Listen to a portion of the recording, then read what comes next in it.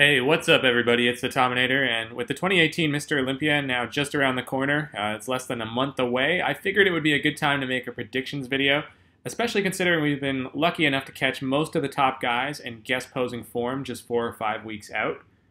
So the way I'm going to go about this may be a little unorthodox because we're not going to go and do this in a standard countdown fashion. I'm just going to show clips of my top 10 picks in random order, and I'll talk about how I think each guy will fare come September.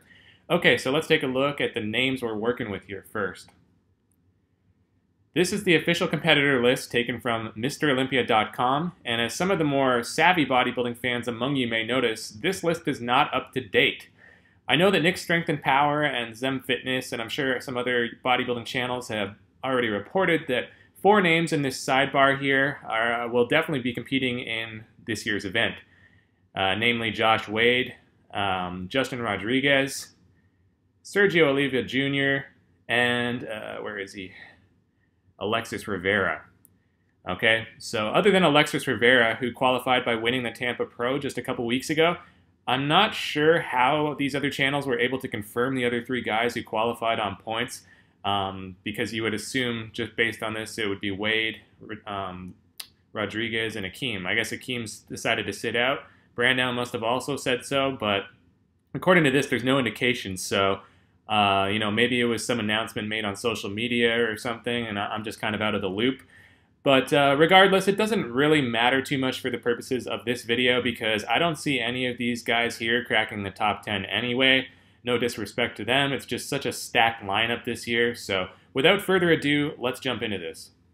And why not start off with a bang? I'm sure many of you were impressed, just as I was, by this recent guest posing appearance by the prodigy Brandon Curry.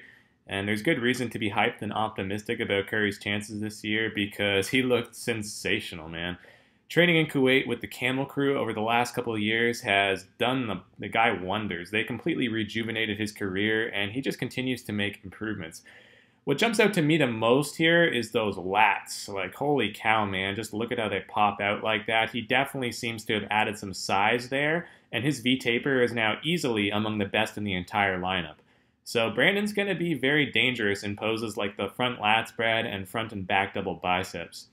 Now, for what it's worth, I felt he kind of got shafted last year when the judges had him in 8th. I honestly believe that that wasn't really a fair placing for him, and that based on prejudging, where they had him posing neck and neck right next to Dexter, that he was in a dogfight for 4th. So surely he shouldn't have ended up any lower than 5th or 6th. But that's the politics of the IFBB for you. Half the battle, it seems, is having a good track record because the guys who consistently win shows and place well tend to get the benefit of the doubt, even when they're slightly off. And since Brandon hadn't really proven himself up until this point, I feel the judges kind of overlooked him. But based on what we're seeing here, it would be monumentally disappointing if he didn't crack the top 6 this time around. So if he manages to hold on to this level of size and fullness while dialing in the separation and definition a bit, he should easily take 5th and could potentially be even higher. But that's around where I would expect him to wind up this year. All right, next up is the current Arnold Classic champion, William Bonac. I actually have Bonac being the one to push Phil this year more than anybody, even Big Ramy, who we'll get to a little later. But yeah, it's lucky for Phil that William isn't another 3 or 4 inches taller, or the 7-time Mr. Olympia's reign would be in serious jeopardy. As it is, I don't think Bonac can oust Phil Heath just yet because he's essentially like a smaller, more compact version in terms of the completeness and the 3D muscle bellies he brings. And all else being equal, bigger is better when it comes to the Mr. Olympia contest. Plus, Phil automatically has a significant edge as the defending champ. So no, I don't predict any upsets this year. But make no mistake about it, Bonac's detail and muscle separation is second to none. He's right on par with Phil in that area. Plus, the thickness of his back and lower lats is simply Kai Green-esque, and his arms and legs will be among the very best in the show as well. In 2017, many people felt that William deserved to take 2nd instead of Big Ramy. Hell, go check the scorecard. Even the judges had him ahead after prejudging. But this year, I think he will indeed move up and clinch that runner-up spot. Worst case scenario, I still don't see this guy slipping out of the top 3. He's just too good. Alright, so here's a guy who many people are already writing off. Well, it's true he slipped up a bit in 2017, and it is concerning that he appears a little downsized heading into this year's contest. I still expect Sean Roden to finish comfortably within the top 10. He's simply too genetically gifted and consistent to write off just yet.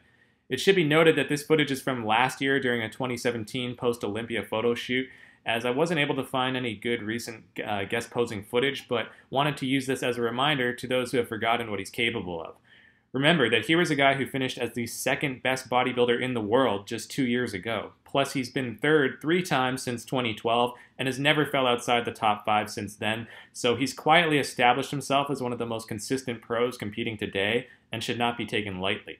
If Roden manages to regain his tiny waistline and otherwise replicates the same package he brought last year, watch out, folks. He's still a threat to the top 5 or 6 for sure.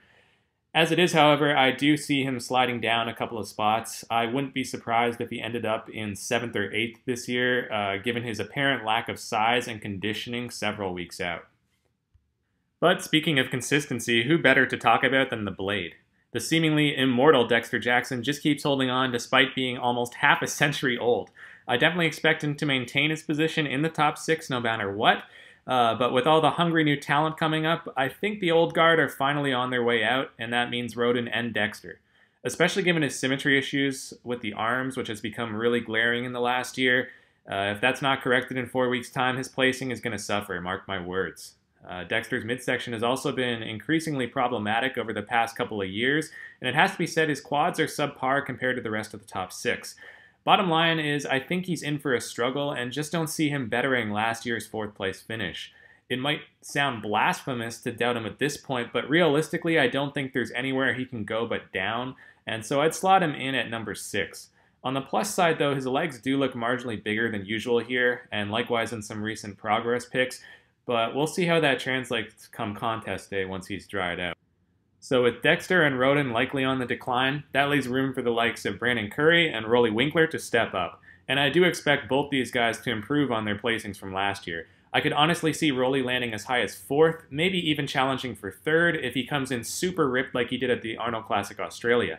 This dude is just muscle packed on top of muscle, and all of it round and full to bursting. We all know he's got the biggest and best arms in the business, but the biggest question with Rolly Winkler these days is, can he keep his midsection in check? If he manages to do that, and shows up with separated quads and striated glutes, I mean, watch out, people. Given his recent contest history, I'd say Rolly's poised to make a major splash this year.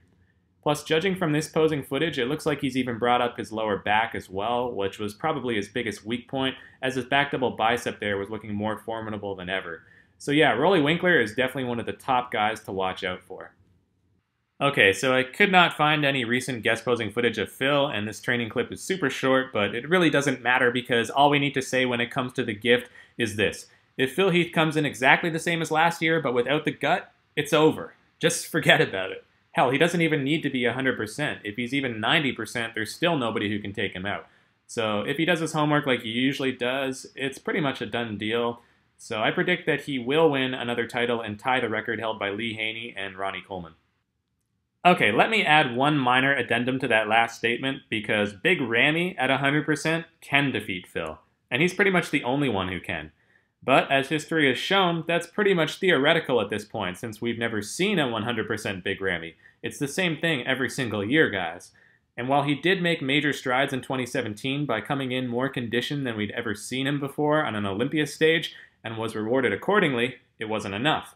He still doesn't have the necessary detail through the back or the separation through the thighs, nor the overall balance to match Phil.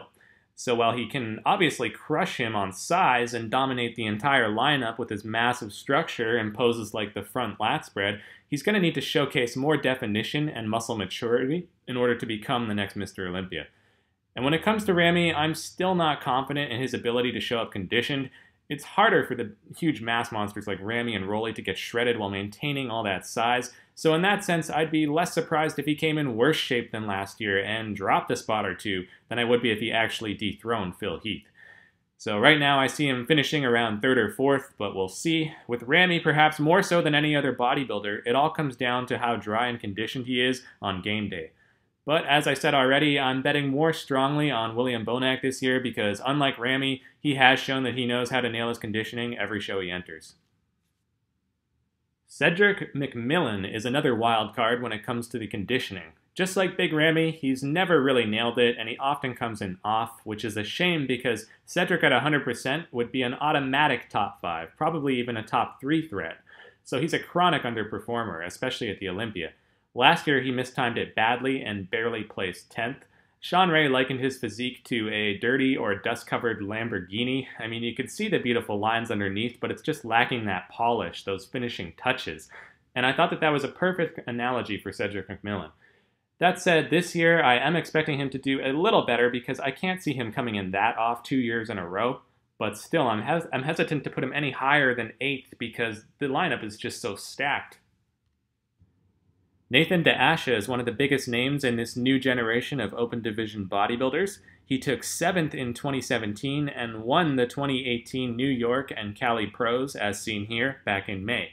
So he's got tremendous potential, but in my opinion, his high lats and mediocre back are going to hold him back, no pun intended, and for that reason I think he's going to be hard-pressed to make much progress this year. Even though I'm sure he's made some improvements since last year, the rest of the field has too, and therefore I think DeAsha will pretty much stand pat around that 7th spot. Alright, and this is my final pick to round out the top 10. We're talking about Juan Diesel Morel.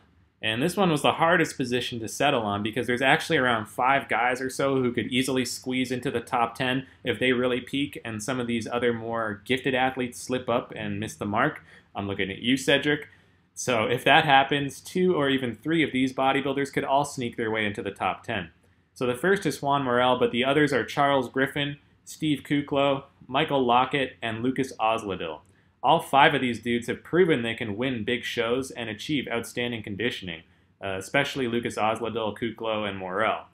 Originally, I actually had Charles Griffin in 10th because I feel like he's the most genetically gifted of the lot, but the reason I ended up giving the edge to Juan is because he's simply bigger than all of them and can come in just as conditioned as anybody.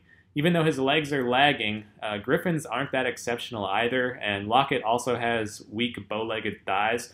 Kuklo and Osladil both have a good set of wheels, true, but upstairs Juan has the ability to overpower them with his massive back, chest, and delts.